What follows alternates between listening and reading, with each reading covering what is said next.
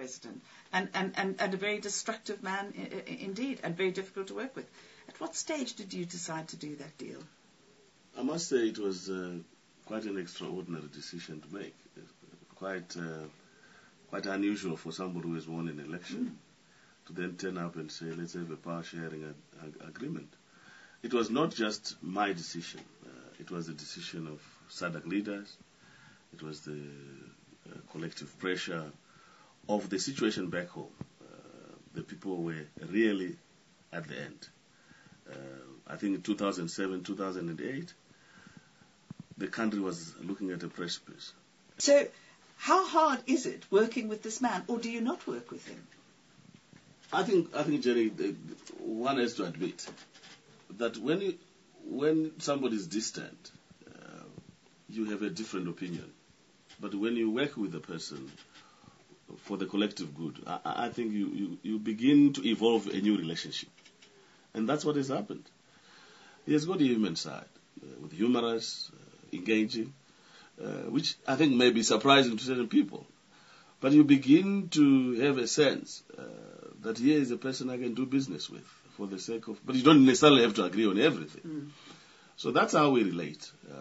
So the pictures we see of you occasionally, where the two of you are smiling, that's genuine? It's really genuine.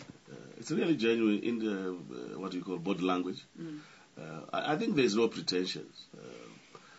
I think over the period, I think after the loss of election, and he told me, I lost the election, but you did not win power because you didn't achieve the required percentage. And of course I know he tampered with the results. And we know that we won that election outright. But there was an attempt even by President Mbeki to preempt that outcome by saying there was going to be a runoff without even the results having been out. Yes. So that actually indicates the extent to which some people were involved in manipulating that result. Do you feel, with a little bit of hindsight, that you haven't been supported by other African countries as much as you would have expected?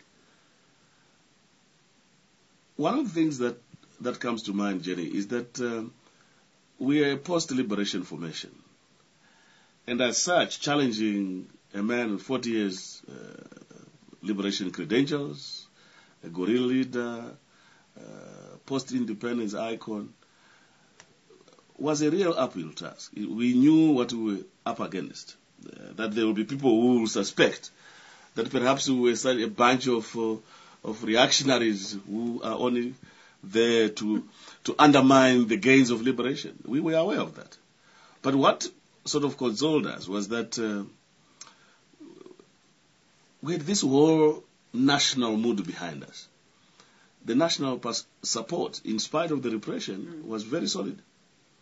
So whatever the African leadership would say, we would console. We would console ourselves that we had the support of the people of Zimbabwe.